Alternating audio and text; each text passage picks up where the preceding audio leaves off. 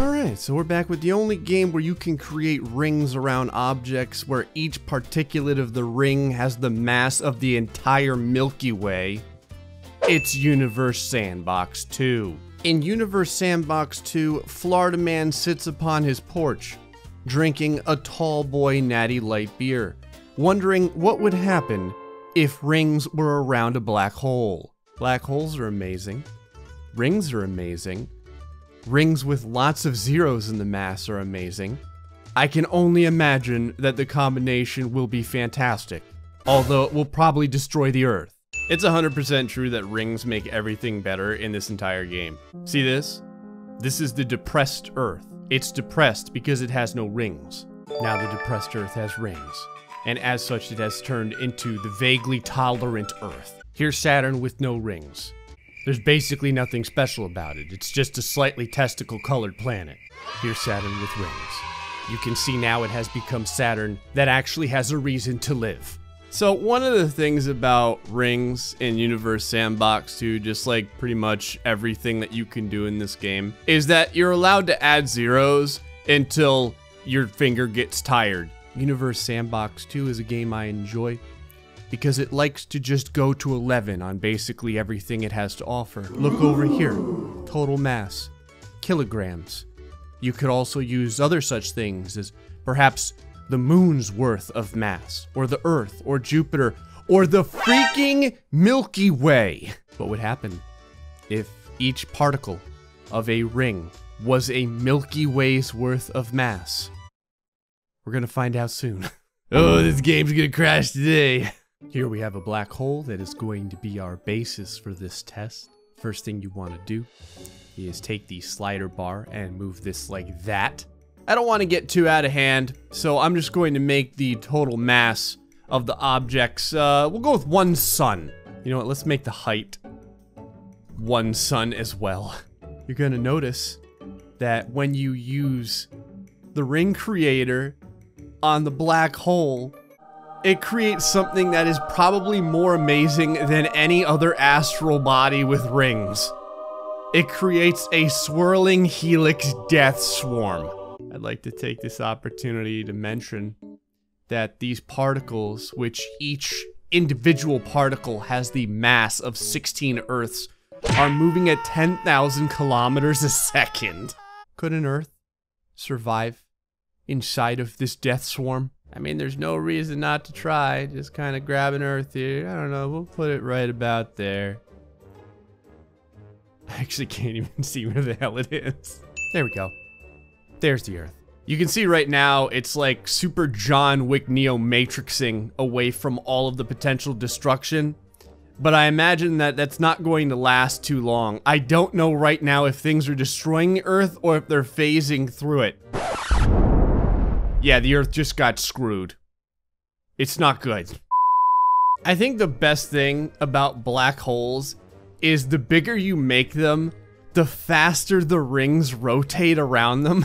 Right now I've got the rings going at almost 100,000 kilometers per second. I just want to know what would happen if I fired an Earth through this.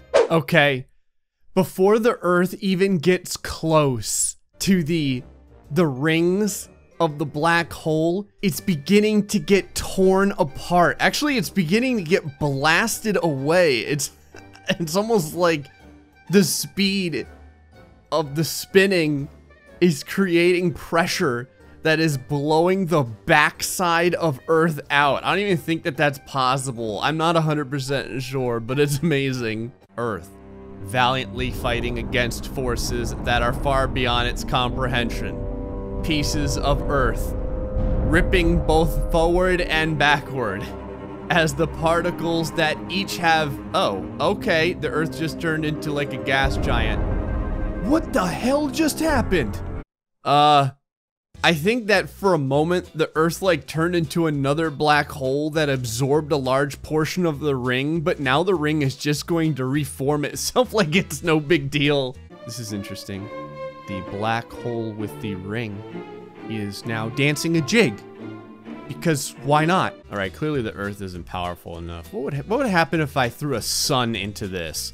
This is one of those things where this is probably excessive, but honestly, excessive is what we do here. All right, so sun is coming in. I'm gonna go ahead and slow this way down because we're dealing with, again, rings where each individual particle has the mass of like 13 Earths and they're all moving at 10,000 kilometers per second. I'm sorry, 100,000 kilometers per second. What was I thinking? I have a feeling that potentially like another black hole would get made. I'm not really sure. This is a sun, for God's sakes. Oh, that went fast. These rings are absolutely impenetrable. There's nothing that can stop them. And I mean, we haven't even started yet. I have to get these rings moving at light speed. Each particle is now moving half of the speed of light. Okay, sun inbound toward the half light speed moving rings around the black hole. Hold on, I need to name this sun something that's gonna die. There we go. The sun isn't even that close to this yet, and it is already being ripped apart. Like, it is becoming really, really sad. Nothing like stretching out the sun like a piece of taffy. Welcome to Universe Sandbox 2. So, right about now, this is probably where the sun realized that it had just screwed up. Oh, the sun just grew up. I don't know what happened. It just went from being a child to a young adult in about the span of 1/10 of a second. Look at this. The sun is penetrating the outer layer of ring. Is it possible? Can it get... It's getting bigger. The sun is absorbing the ring. The sun is getting bigger really fast. Like a lot faster than I thought it would. It hasn't quite touched the black... Never mind. The only thing left is the sun's skid mark. In order to stop the sun from being pulled into the black hole filled with, you know, railgun speed particles, what you can do is we can actually put a sun down and then make it so it doesn't move at all. Put it like right about there. Put on the child safety locks. Now we get to see what the particles legitimately do to the sun.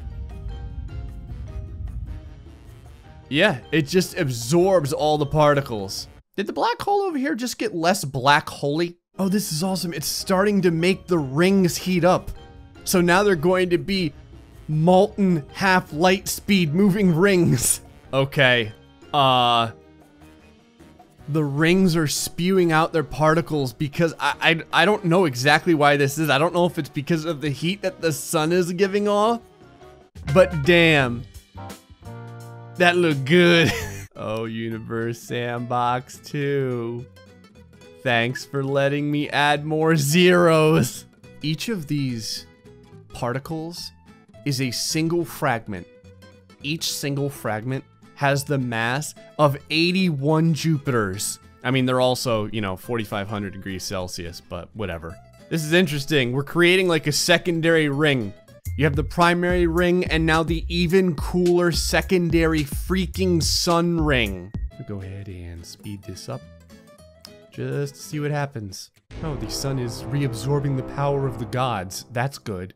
Every once in a while, the black hole just ejaculates out more stuff. I'm gonna go ahead and move this away just to see what happens.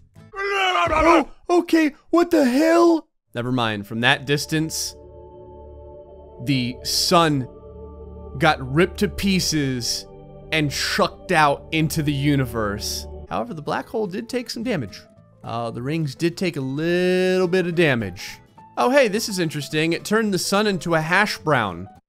That's cool. I think you know what we need to do. We need to make this ring rotate even faster around a black hole. We're going all the way. Time to start doing Milky Way's level of mass. How many? All of them. Height? Yes. So, I just made a thing happen.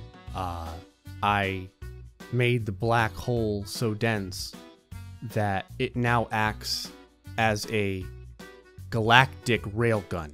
Anytime I put a ring around it, it fires the particles of the ring out at about 3 billion light speed. In order to understand what exactly this means, we go ahead and slow time down.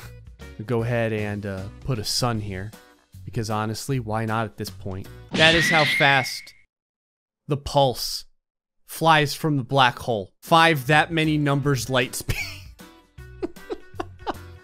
Oh, and each single piece has the mass of 400,000 suns. It moves so fast that even if I turn the speed completely down, there's still no way in hell to catch it. It instantly turned the sun into a gigantic black hole. And on top of that, like I said, it's moving the speed of now that much speed. So I put an Earth here and it just got hit by one of the particles. The Earth didn't immediately blow up, but it's now moving 71,000 times light speed and it's starting to rip apart. I think that now physics is finally kicking in. And the Earth realizes that it shouldn't exist anymore. It just happened so fast that it forgot to die. Oh, this is interesting. The Earth particles are now rotating. It's creating a blade of Earth pieces, all of which are moving at 71,000 times the speed of light. The Earth is now starting to evaporate for some reason. The temperature of the Earth is fine. Oddly, it's a nice temperate 15 degrees Celsius, even though, you know, whatever weird Blade Runner effects are happening right now. I'm kind of surprised that the Earth still has the appearance of an Earth. It's just a sad, slowly shrinking Earth. This is the Earth after years and years of steroid abuse. And I think eventually, I would assume, the Earth will finally disappear. It's now only not. Oh, it's gonna just remain at 97 kilometers, surrounded by its weird martial arts star of light speed moving fragments. The Earth has actually created a ring of its own light speed moving pieces, thanks to the black hole with light speed projecting rings. I'm gonna go ahead and leave you guys with this hula hoop of souls. Anyway, folks, hope you enjoyed this episode of Universe Sandbox 2. Till next time, stay foxy, much love.